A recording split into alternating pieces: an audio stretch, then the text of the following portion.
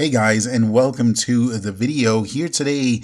This is going to be kind of quick. It's just an overview of this new and impressive PS3 toolset that was just released. This is not a tutorial. It's just, again, kind of an overview so you get an idea of what this is and kind of how it works. But again, it's pretty impressive. So let's go ahead and get started. First, this can be used on any PS3, which is a huge plus. You can use it either on official firmware, hybrid firmware, custom firmware, as long as it's on 482 or higher, up to 485, you can run it on any of those three types of firmwares.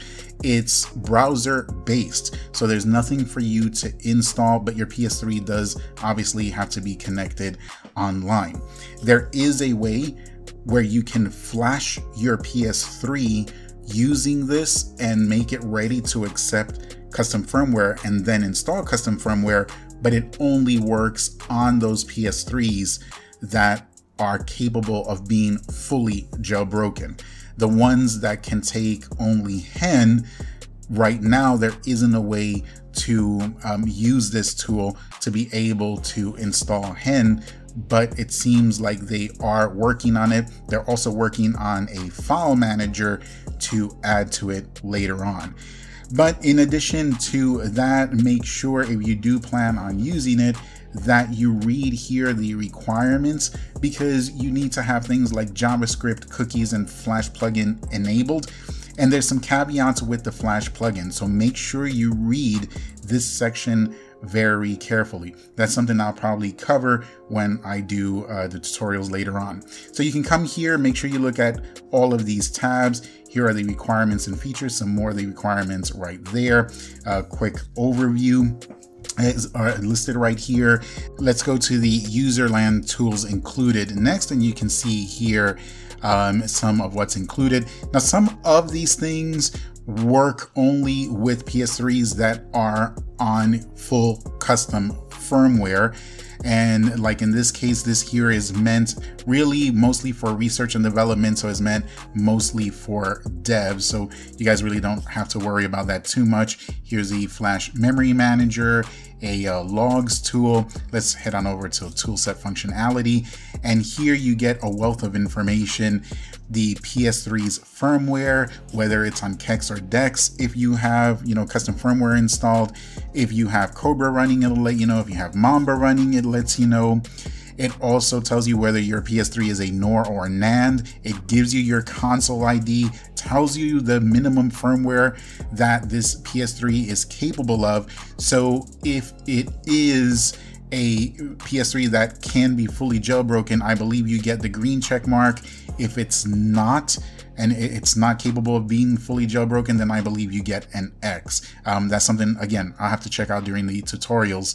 And yeah, you just get a legend here that tells you what all of that stuff is.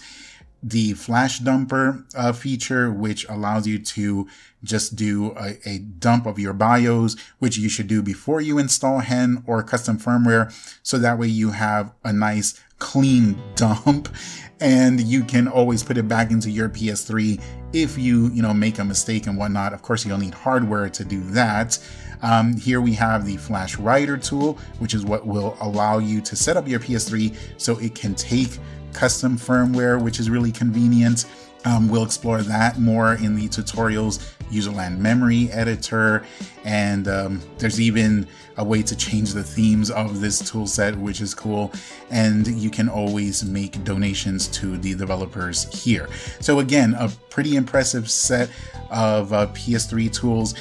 My biggest takeaway from here, and the things that I like the most, is just the fact that you can display whether it's a NOR or NAND, your console ID, the minimum firmware.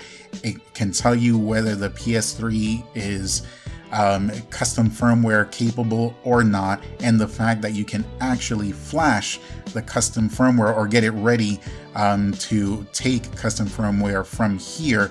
Those few things just makes this worth its weight in gold, at least for me. So if they add the HEN ability later on, if they add a file manager, that's just even more icing on the cake. I really like what they've done here.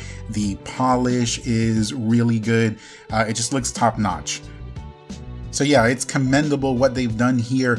Plus, making homebrews that have a benefit like this for the PS3 still in 2020, that's absolutely great. And that's going to do it for today, guys. You know, there's a lot of stuff going on with the Switch, and there's a lot of videos I want to do regarding that, especially since it's a more up-to-date console and it's also current.